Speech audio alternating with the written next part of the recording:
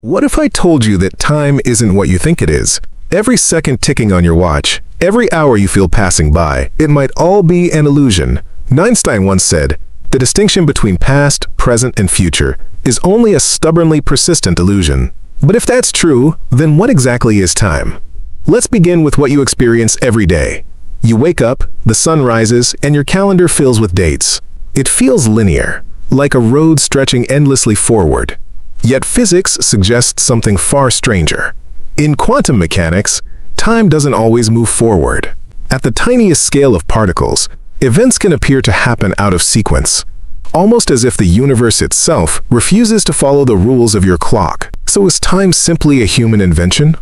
Or is it woven into the very fabric of reality? Think about this. The past, present, and future might all exist simultaneously, like frames in a film reel. You experience them one by one, but the universe might already hold every scene, yesterday, today, and tomorrow, locked in its structure. This idea is known as the block universe theory.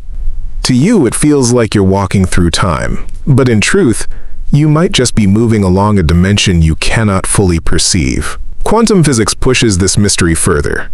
Experiments show that particles can be influenced by events that haven't happened yet. Cause and effect begin to blur. The future might not just be waiting. It might already be reaching back into your present. And here's the most mind-bending part. If time isn't fundamental, but emergent, something that arises from deeper laws of physics, then the flow of time may not exist at all.